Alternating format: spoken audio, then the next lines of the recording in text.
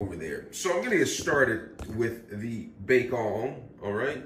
Right here with the bacon, I have options. I can cook this on the stove, which can splatterate everywhere. So I'm avoid that, the splatteration. So I'm gonna cook these in the oven right here, all right? And so I'm gonna put the bacon on a pan and cook it in the oven. Absolute goodness. So let's see how to cook this right here. There's cooking instructions. In a skillet over medium-high heat, brown until crisp, brown evenly. I don't have time for that. I'm gonna cook them in the pan. So I'm gonna go ahead and look over here.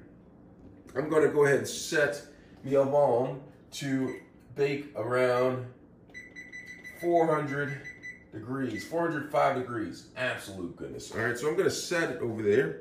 And then I'm gonna take the bacon and I'm gonna go ahead and open this bacon up to get ready to cook. How do I open up the bacon? It says lift here, used by, doesn't say, look at this. It's gluten-free bacon, all right? So just, you guys out there who are gluten-free or just trying to watch how much gluten you eat, bacon, this particular brand of bacon is gluten-free, absolute.